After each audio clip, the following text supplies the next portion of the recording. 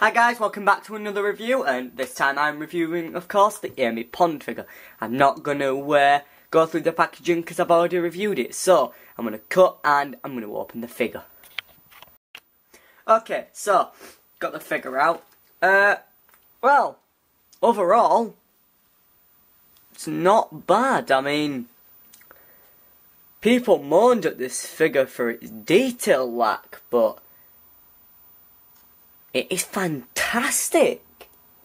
It's probably the best Amy figure I've seen. I mean, especially for its small size, it's really detailed.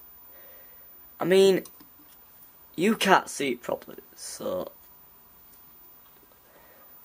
I'm gonna cut and let you see it in more detail. And just look at it. I mean, the detail on this figure is beautiful. I mean, the hair and everything, it's just so detailed. I mean, the hair, it's got all the little pieces of, you know, like where it's little hair strands.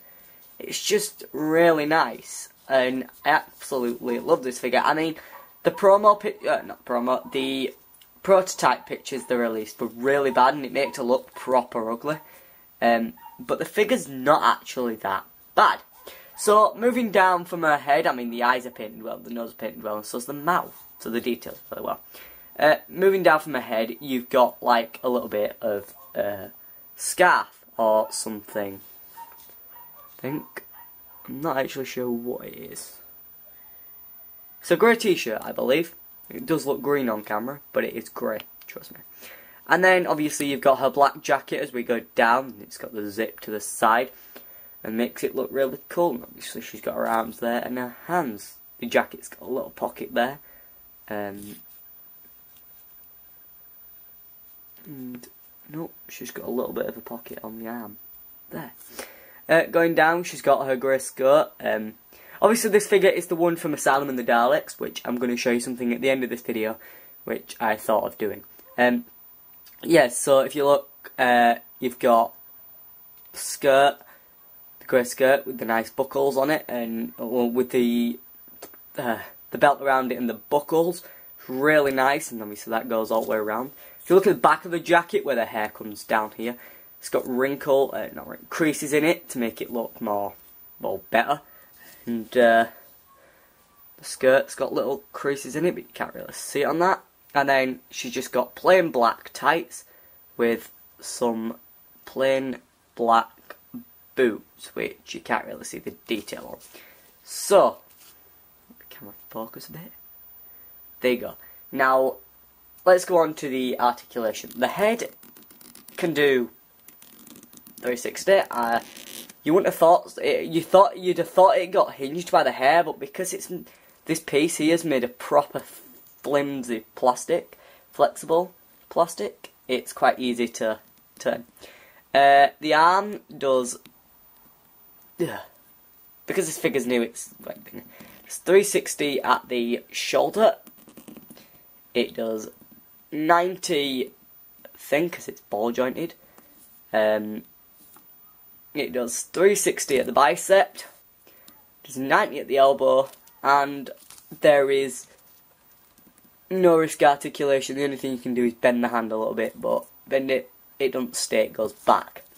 So, and moving down, we've got 360 degrees at the waist, 90 at the knee, and 360 degrees on the boot. So, overall, fantastic figure. Absolutely love the detail on it. Now I'm just going to cut and I'm going to come back with the thing I wanted to do. And this is what I wanted to do and come back with. This is, of course, the iconic scene from the Asylum of the Daleks cover. It's fantastic. And you can now recreate that because we have a 3.75 inch Amy Pond figure. I absolutely love the Amy Pond figure. Now, I want a 5 inch Clara, which we are sort of getting. I mean, we're getting the 5 inch Oswin Oswald, but we kind of need a Clara ASAP. to add to the collection, if you're a collector. But Amy is definitely a good thing to add to the collection. I've currently got about 13 of the 3.75 inch figures, which includes wave 1, 2 and 3. I only have 2 more to get of wave 3 now. I am trying to get the 12th Doctor, which one thing I actually noticed, when Pete Capaldi was on the One Show on Friday, gone, was it? Yeah, on Friday gone. He was, well, yeah, I think it was Friday. He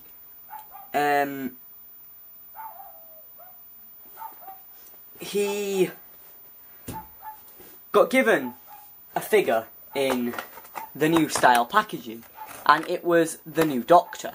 But it wasn't this Doctor Who figure, as in this 12th Doctor that they're displaying on the back. It was exactly the same one as the